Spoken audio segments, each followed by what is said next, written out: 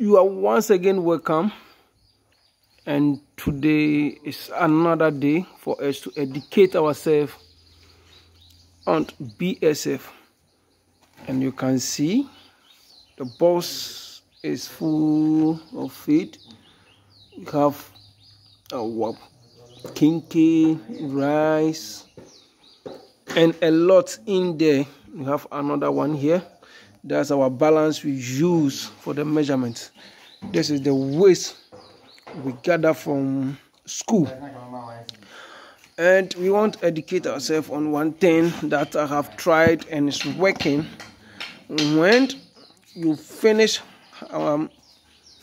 hatching, when the hatching is done and the larvae consume all the wheat bran that were served during the hatching, when you introduce the larvae to a solid feed, when you talk about solid feed, example like what we are seeing, this is a solid feed, and I use that one to classify it. Let's say full of carbohydrate.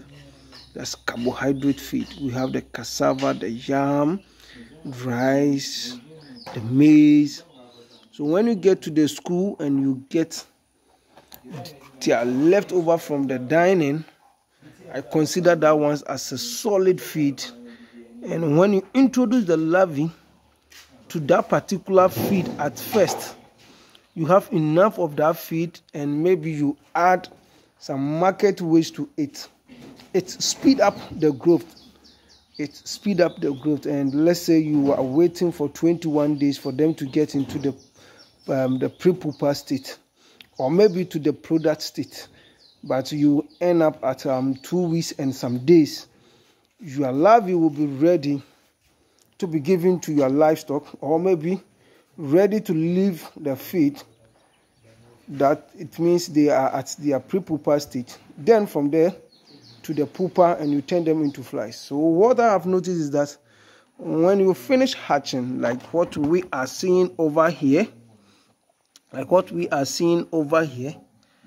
and you introduce the larvae to feed like this, plus the market waste where you have the watermelon, you have the pineapple, you have the banana, and a whole lot. So, we are yet to add.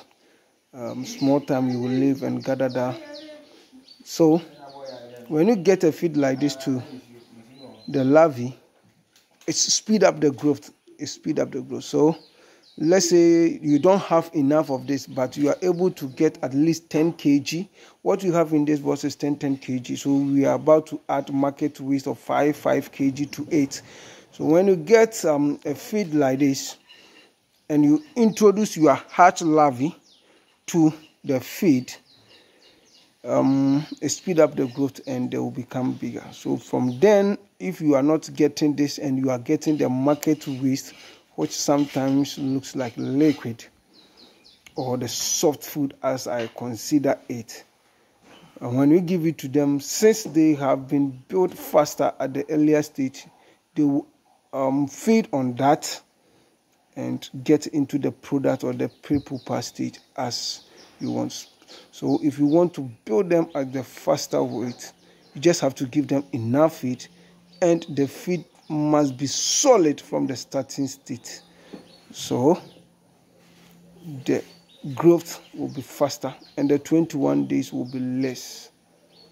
So let's take that one and try at our various farms and see what I want to conclude with. Giving the hatch larvae a solid feed after they are being hatched and fed on the wheat bran.